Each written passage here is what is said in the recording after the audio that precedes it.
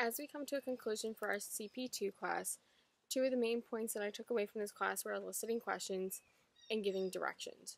So the giving directions allowed me to make sure that all students are understanding of the directions and also to make sure that they're clear and concise for them to understand within the content.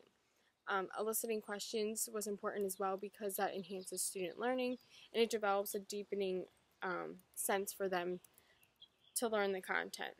The other aspect that I thought was the best part was learning about the inquiry lessons for social studies and science, considering I'm in a science classroom. Previously, last semester, we went over inquiry lessons maybe for a week, but we didn't have to write one.